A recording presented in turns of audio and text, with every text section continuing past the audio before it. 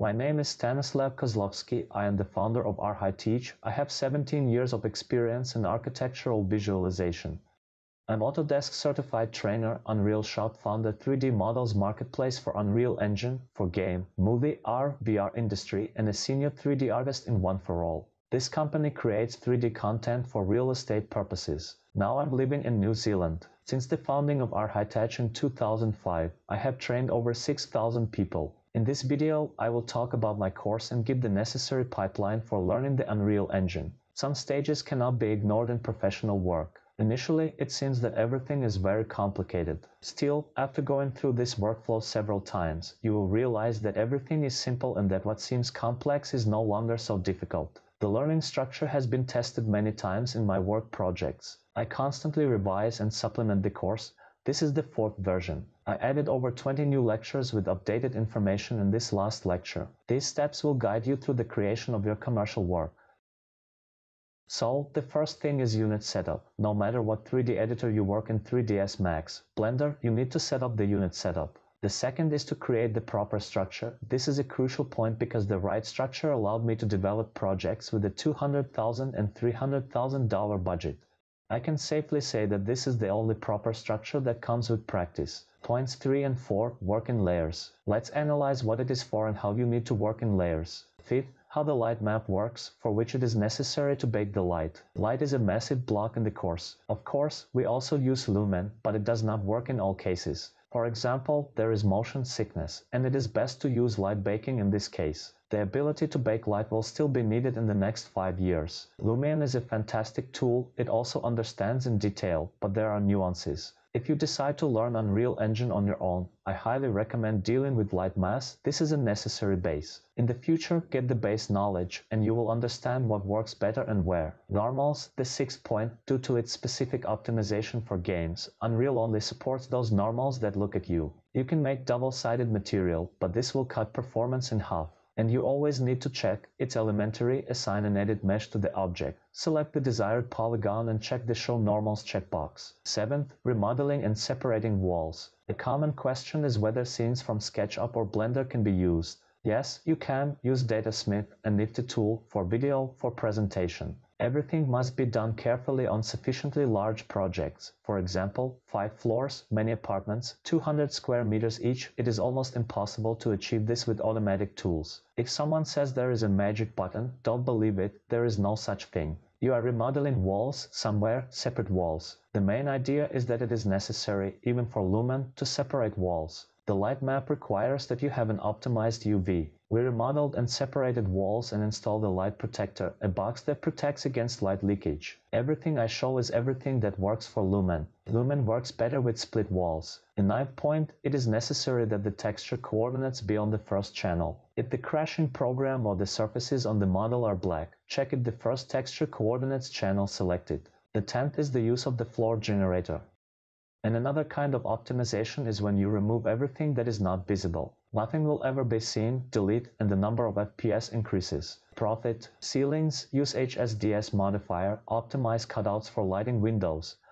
Who faced with windows, this is very problematic. Who studies on their own, I will tell you whether it is necessary to either look for a new model or do remodeling. You can look in my marketplace Unreal.shop. There are well-prepared windows. Because of the specificity, it takes a lot of time for windows and doors. 13th, naming and assigning different color speeds of the process, and you immediately find what you need. I am for productive work, not chaotic work. 14th, triangulation and 3ds Max for Unreal. You need to understand triangulation, and it is also necessary to remove hidden surfaces. For example, if the back wall of the sofa is directed towards the wall, remove it. Detach and attach, group objects, it helps 3ds Max works faster. This also works for Unreal. Sometimes, you need to ungroup everything if you have one large sofa attached. 17th, Unreal accepts IDs and you need to assign materials and apply them, not just assign IDs. Many resources explain topology and retopology. The course gives you the essentials to work and understand.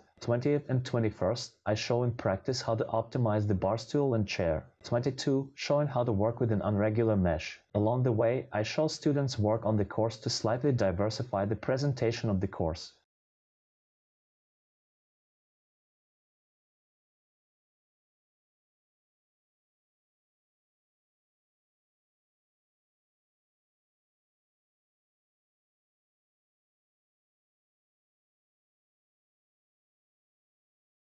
Part 2. Unwrap lumen does not solve all problems. You must do a lot yourself. Baking is necessary, as is unwrapping. You need to know both if you want to work professionally. Using lumen will drop FPS, low FPS, for example. In VR, the reason for motion sickness, an unpleasant feeling when using a VR helmet, because the brain misinterprets the low frame count. The FPS in the helmet must be from 140 frames, preferably 190 or 200. This is still unrealistic to achieve in Lumen or Nanite. Powerful video cards can't cope at the moment. The first point is a more in-depth explanation of light mass. Second, I'm sure it's the best way for unwrapping. I use Rism and some plugins and 3ds Max. The next point, Bridge by Epic does not work very well, but there is a third-party Bridge plugin that transfers everything to Rism with one click. There are different versions for Blender, Maya, and so on. Fourth, installing Rism. Fifth, we do displace and unwrap and prepare the geometry for use with Nanite. There are other ways with materials, but this is not always suitable. There are many nuances. We create a displace, make UVs, transfer it to Unreal, and convert it into Nanite and Unreal. In the remaining sections, I show in practice how to unwrap walls and armchairs, use existing UVs, we analyze how to unwrap the fabric. It is very convenient to work with objects from Marvelous. There are already prepared UVs. In total, I show 4 ways how to achieve the result.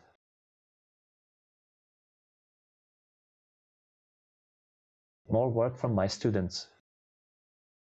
The course will be very voluminous and valuable. The following section is about creating a project in Unreal Engine. When everything is prepared in a 3D editor, create a project in Unreal Engine, create it empty without everything superfluous, but templates can also be used. I prefer to start from scratch. Next, I explain how export works and how to re-import. By the way, if we talk about the course, there is a bonus video showing how to prepare a scene in Blender.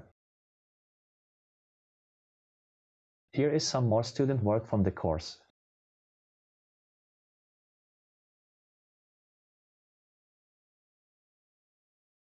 It isn't easy to distinguish that these scenes are made in Unreal Engine. Only by reflections can you understand that this is Unreal Engine. But such specificity of how reflections work in Unreal. It is difficult to create perfect reflections, especially when compared with Corona Renderer. I can say that Corona gives the best reflections to date. Slightly worse than reflection in Unreal is the price for interactivity. Next, a large block of light. I show how it is possible to create the perfect light in Lumen. The light will be good, even if the second channel is not required. After that, you try to work with baking, and after that, you can compare what is best and when it is better to use which method, from personal experience. Baking gives not only optimization but also very high quality shadows. For example, this render was made using baking, and these thin shadows are only possible when baking. At the moment, maybe in 5 years, maybe faster, the situation will change, we'll see. And in Lumen, there will be blurry shadows, there will not always be such counter shadows. If you decide to study on your own, you understand how to work with Lumen. The curators will help you with this on the course, then you deal with baking and choose what you will work with in the future. I show how to work with the native Baker plugin and a third-party plugin by Liu Schwan's. There are many nuances, but I note that you can work with a third-party plugin on non-RTX video cards. Next, a very voluminous lecture on the explanation of light. I show and tell how to make realistic light, how light physically works, and what techniques should be used. The 6th point is artificial light and illumination. Before that, I talked about how light generally works, but here are more practical examples. If you are studying independently, I remind you that following the scheme I show in this sequence is better. In this part, I talk about the light using RTX and without RTX. 8th point, working with downlights. The 9th point, if before that we worked with HDRI and artificial light sources, then I advise you to switch to sun and sky. This is a blueprint, it is very resource intensive, and it is not always profitable to use it.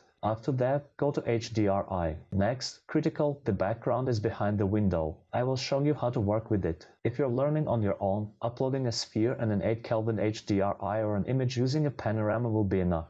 I use everything with Cube Map for commercial projects, load 6 sides of 8 Kelvin, and get 48 Kelvin. The 12th point is the use of presets in the post-process. 13th, we correct mistakes, what mistakes can be. These are all updated lectures from points 13 to 20. There are already about 5 hours of new information. 14th, alternative light baking, various techniques and types. 15th, more practical work with light channels. 16th, immersion in the post-process theory. In Unreal Engine, for those who don't know, you can post-process in real time. In the following paragraphs, we practice post-process, troubleshooting, and using megascans. More students work from the course. Note that all styles of work are entirely different. From cold and warm, evening and morning, with the sun, without the sun. I show various techniques and you already decide what you want to create.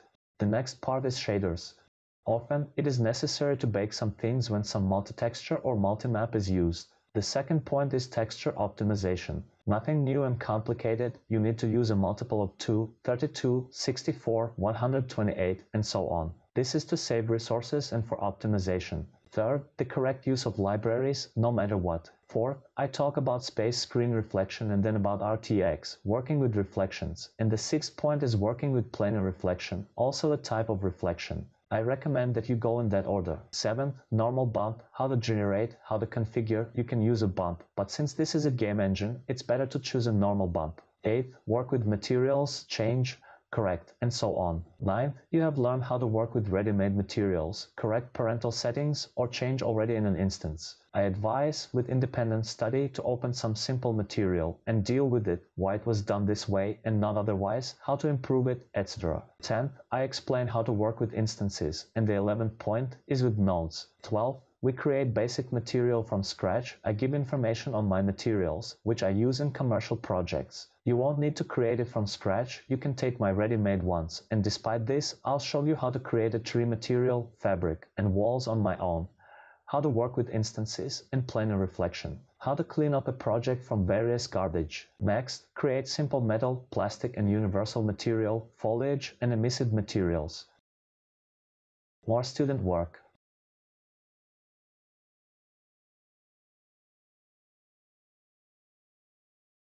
This part is about blueprints, how to package your project into a file that can be played like a game on any device. After this block, you can create ambient sound and work with the fire blueprint. How to work with collisions. Sometimes, for some geometry, it is necessary. We analyze which character to use, archviz or FPS. How to create movement, jump, crouch, how to do zoom, screenshots. How to create a simple menu and a little more complicated. How to convert to blueprint, various interfaces, and tags, and how to trace and tick objects. You will not find some blueprints anywhere, they are only in our course. Some student work.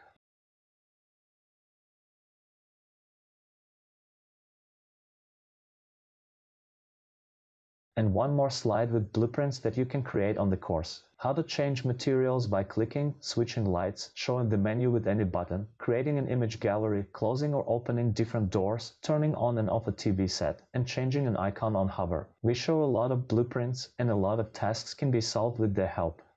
And the final part, animation. How to render with anti-aliasing, edit and montage with music in DaVinci Resolve, and more. There are a lot of bonuses here, you can see the description on the screen. These bonuses are for those who made the final work. Bonuses, if you count, will come out more expensive than the main course. Of course, the certificate, and feedback from students about the course. All information and how to buy a course in the link in the description and in the pinned comment.